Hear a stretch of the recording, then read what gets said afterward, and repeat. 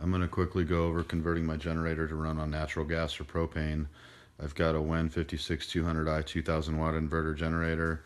We've got a 039-122 regulator that I got off eBay for $50. I've got some 3D printed components, an adapter for the carburetor, and a mounting bracket. I've also got some feet and a lever to depress the purge button on the back of the regulator.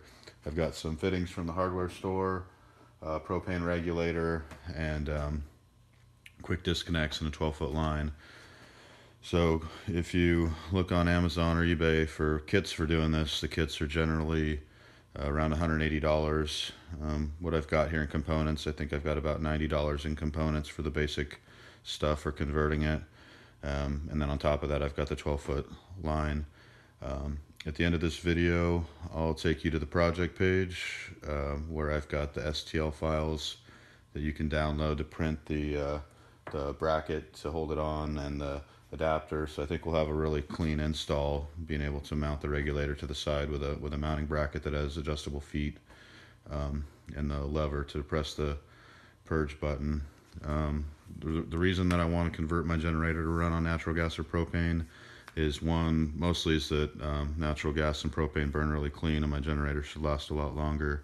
And also I don't want to store gas around. I'd rather have a tank of propane, as propane lasts indefinitely. So with that, we'll get started. Alright, in this point I've got the side cover removed, exposing the carburetor and the snorkel. I've removed the two 10mm nuts from either side of the airbox snorkel. So I'll pull this away, make sure that I leave the gasket against the carburetor, and then we'll take our adapter and fit that up into place like that. You can see that in place there. And then we'll put the carburetor snorkel back over the top of that. And then once that's in place, I'll reinstall the two 10mm nuts and we'll put the cover back on and go to the next step. Alright, I've got the side cover back on. I've got the tubing fed through a hole coming out of the cover to the outside. I've got the 3D printed mounting bracket with the feet adjusted and mounted to the side. I mounted the regulator to the mounting bracket, and down here I've installed my fittings and my quick disconnect for my gas line. You can see I've got a 90-degree elbow here. You don't have to have that. I just chose to put that in so the gas line would come out the front, but you could skip that if you wanted. Up here at the top, this is the valve that regulates the gas flow into the motor. This is commonly referred to as a load block valve. Most kits that you buy, it's either a fairly expensive, you can get these, I think they're like $35. They're kind of spendy. A lot of the kits, you can tell the load block valves are something they're making themselves.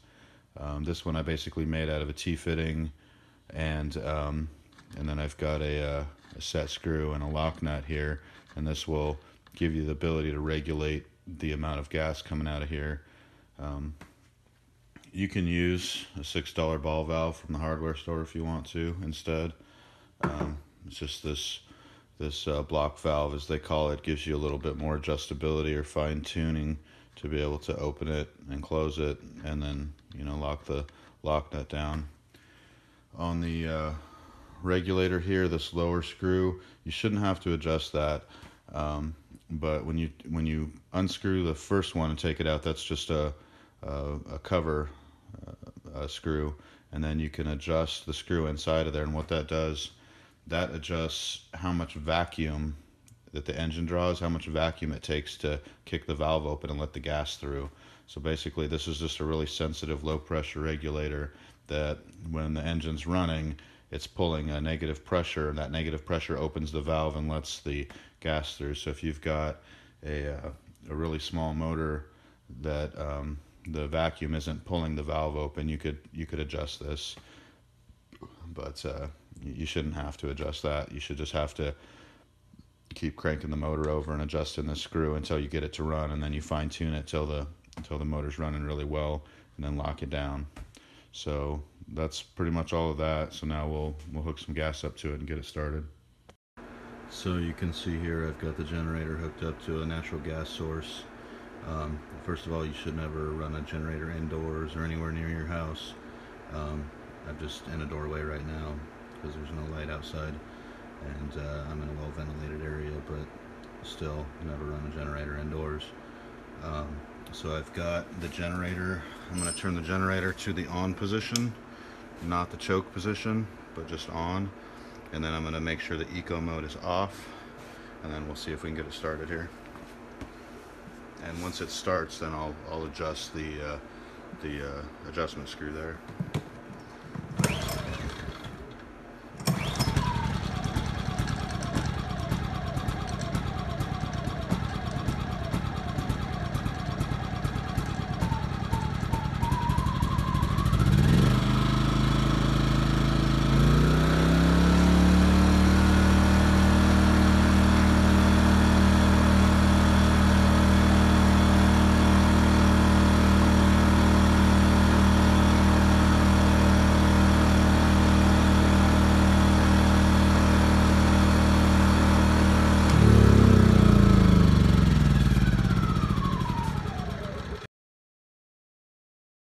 So now if I want to run my generator off propane, I've hooked up a propane bottle, and I've got a regulator here on the propane bottle that you have to make sure this regulator is very low pressure, that it's 11 inches of water column.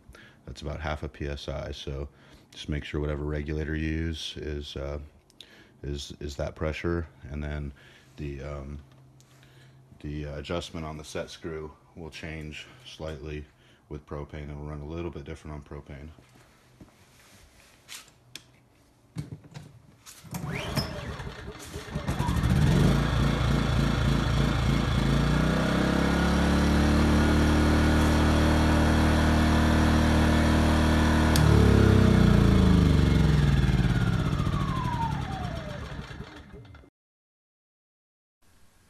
If you come here to the project page at GitHub, Chris-Annan tri-fuel conversion, here I've got the manual. It's a PDF manual that basically has all the bill of materials for every component you need to do this conversion, full instructions, every step of